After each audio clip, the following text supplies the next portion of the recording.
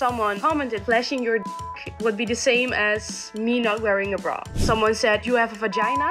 Maybe you should show that also. 6 years ago, I stopped wearing a bra. I don't think that's a crime. I received a lot of shaming for it online, but it made me feel empowered. When I was younger, I was really insecure because I had small and I really tried to wear push-up bras and try to make it look bigger. When I started working out and got more confident about my body, I just decided to it.